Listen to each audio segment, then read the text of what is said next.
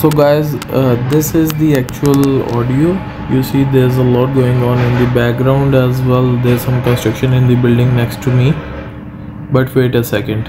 Now this is the audio after using this AI software Krisp. It's an AI powered assistant, and well, the thing is that it takes notes for you, it takes the transcriptions, records the meetings, and the best part is that it actually records your audio without any background noise. So you see I'm using this one over here, and the good thing is that it's also free. And let me show you the free stuff, how it works. So in free, it's giving you unlimited transcripts and audio recordings, but you are limited to 60 minutes per day of noise cancellation and 2 per day AI notes and action items and 7 days of meeting history. But this is quite generous, guys, quite generous, I would say.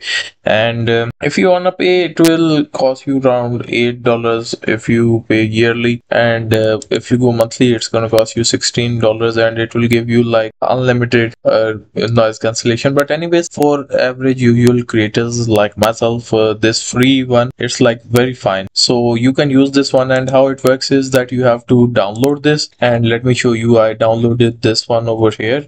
Let me click over here, and I'll have to use, I used actually these settings. You can use these one as well. Launch at startup, automatically install updates, go to audio, noise cancellation, click to auto, performance mode, auto, okay, and then this best noise cancellation, okay, may consume more battery. I would want to go with this one, so let me just click over here, and then microphone volume control lock at optimal level, okay, and the notifications, these are the settings for notifications, and meeting recap, on off state indicator, like this.